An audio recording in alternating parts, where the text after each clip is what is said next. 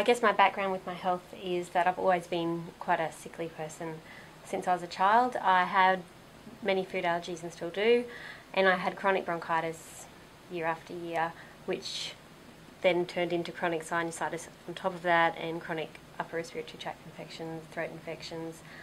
I still continue to get these regularly. When I was about 18, I got a series of bronchitis and sinusitis that I just didn't clear up, and just got told repeatedly by doctors that it was post-viral tiredness and that it would eventually disappear, which it didn't. I had a lot of cold sores and just a very low immune system, chronically fatigued, couldn't go to university. Probably it would have been about 6 months after that I got diagnosed with Epstein-Barr virus, and have had chronic fatigue for about 9 years since then, and only over the last 6 months have I been diagnosed with fibromyalgia and multiple sclerosis as well. So I did have many tests for multiple sclerosis over the years, but got told that I was just anxious and that the symptoms were just part of so-called chronic fatigue, which is what I often get told I have.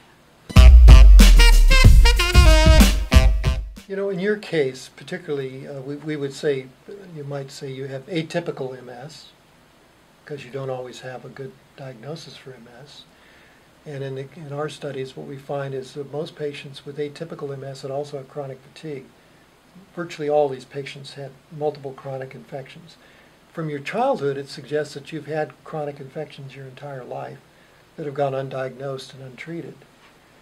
So I think it's about time that you really have a comprehensive analysis done of the types of intracellular infections that we've been discussing today, such as chlamydia, pneumonia, various species of mycoplasma, Borrelia. I don't know if you were ever bitten by insects, but it sounds like you've probably had these infections from the time that you were a child or even before you were born. Yes. And you mentioned that your mother was quite sickly with signs and symptoms as well. So from our experience, we've seen this before, is that these types of intracellular infections can be passed to the fetus. They can certainly be passed in the birth canal. They can be passed to children. When children pick them up, they can undergo a number of different conditions. Either they can grow much more slowly, failure to thrive, or they can show a lot of different manifestations. Some of these present as autism spectrum disorders. In other cases, they present as chronic immune problems. But in any case, they're really quite related to the infections that you've had probably your entire life. Now, because of this, your immune system is not operating as it should. So to overcome this, you're probably going to have to, number one, have these infections identified. So I think undoubtedly you have infections. Once they're identified, they have to be treated. Your immune system has to be built back up. You've probably, because you're so chronically ill and have chronic fatigue syndrome, your mitochondrial function is probably down, so you need lipid replacement therapy to help repair that. You may have had other exposures as well that need to be taken care of. So that's generally what we find with patients who have been sick a long time. They have multiple problems, they have multiple infections, they have other exposures as well. As I mentioned, fungal exposures, chemical exposures, so on, heavy metal in some cases. And all these have to be taken care of before the patient can really recover.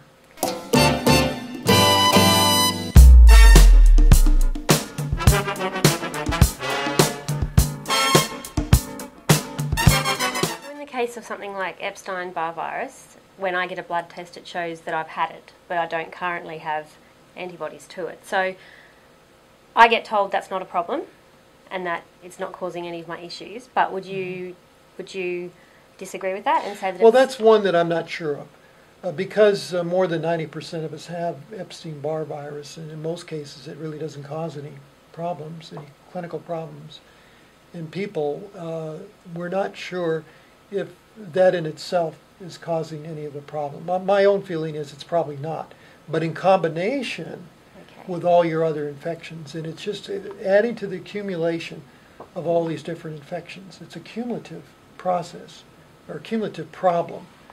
And so when you tend to collect all these infections when you're ill, and as you get iller, you collect even more, and infections of different type, and you probably have some fungal problems as well.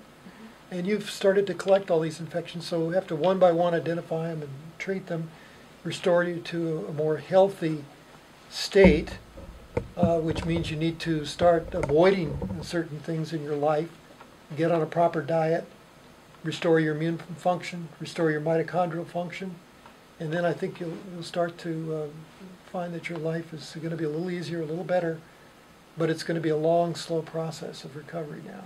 Because it's taken so many years to evolve. It's taken a long time for you to get to this state. It's going to take a long time to reverse it.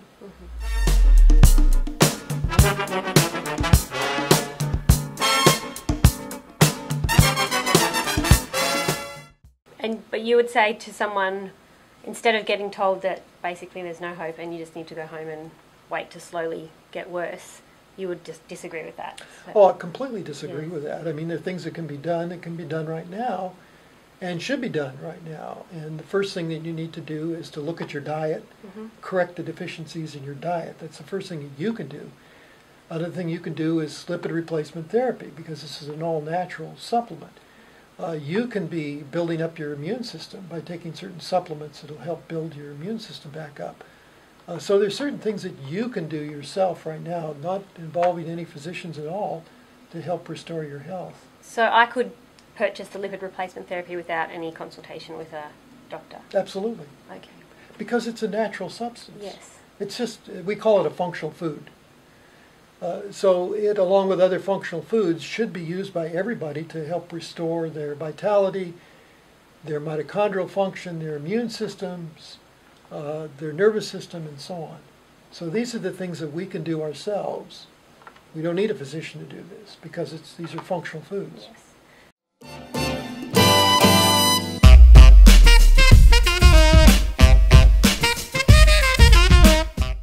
So would you say that chronic fatigue and rheumatoid arthritis and multiple sclerosis are all just manifestations of infection rather than individual diseases, which is why a lot of people have more than one autoimmune disease? We feel that the common link between all these is probably infections, although there may be some other genetic aspects of this as well.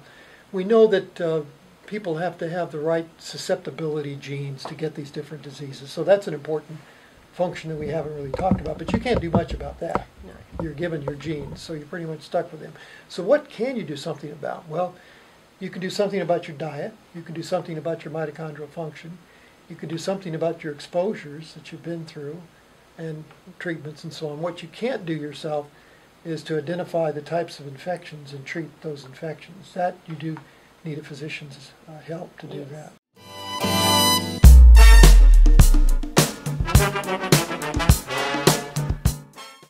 And is there any way that, with my history of generations of immune dysfunction, I can help prevent my daughter from having problems as well?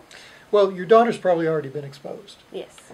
So the first thing that you need to do is do the same thing that you're going to do yourself.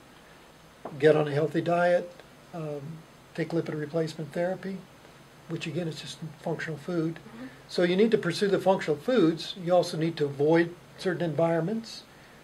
She may have been also exposed to certain things that need to be taken care of, like chemicals or even heavy metals. So these are things that all of these need to be considered. Yes.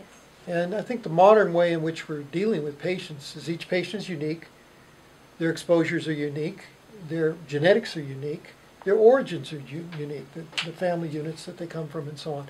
All these have to be taken into consideration in determining what their individual problem is. And it can be quite complex and quite daunting. Unfortunately, there's no single place where you can go to get all this help. So you're going to have to draw upon your own reserves, and draw upon your own intelligence to help yourself and to help your family, to help your children. And the entire family should be doing this. So your husband should be doing this, your children should be doing this. Everybody in the family should be switching to better diets, taking these functional foods, building the immune system, making sure that you've reduced the amount of exposures of some of the nasty things that are out there.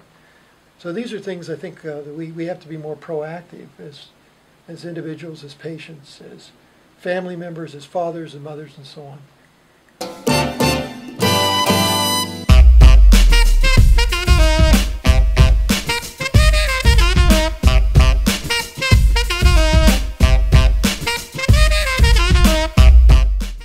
Another question I had was, with chronic fatigue or with MS, you go through periods of feeling not so bad and then periods of feeling terrible. Is that because the infections, you might pick up another one, or because they become in an active stage, or is that why you, because I will at times feel quite okay and then for no reason feel dreadful again? Exactly.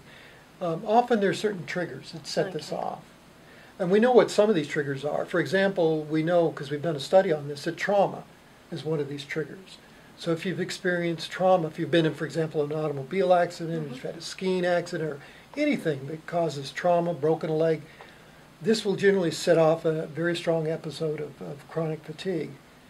And the reason for that, it has to do with the infections, it has to do with the immune system, it has to do with some of the other hormonal systems and so on in your body. All these interplay in a very important way. But whenever your system is shocked, it tends to set off all these things, and where your body can somehow come to equilibrium with the infections, with all the other things, damage that's been done. If something throws that out of equilibrium, even a little bit, then you can just really have a terrible relapse. Okay, so things like stress or... Stress, trauma, and it could be any type of shock from a poison, for example. Okay. If you inadvertently took something that poisoned your body, this can set it off. So we know some of the things that can set it off.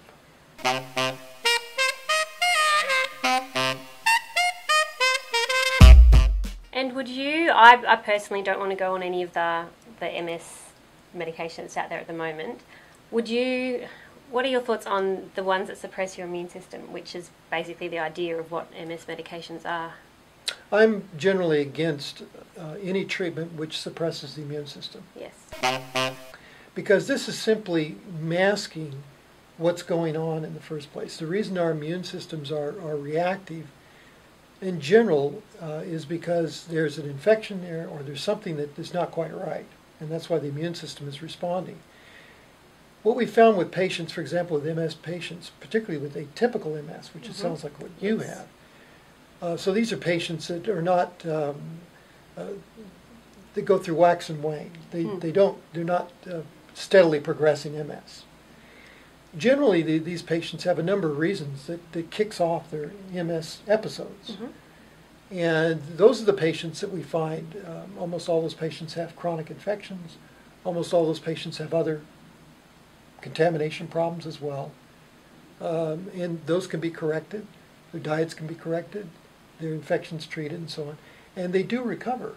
And we've seen this with lupus, we've seen this with MS, we've seen this with a number of these chronic illnesses and neurodegenerative diseases, that at least we can stop the progression, or in some cases even reverse it. The problem is with the most difficult diseases, like amyotrophic lateral sclerosis. Once you get to a certain stage, there's so much cell death in the central nervous system that's occurred that we can't reverse that. We can stop it from going any further, but we can't reverse it. So this is what you have to be afraid of and be warned of, is that you can't let these episodes get out of control. Yes. You have to take care of them when they occur and find out what's causing them, stop it, treat it, and try and return back to a somewhat normal state.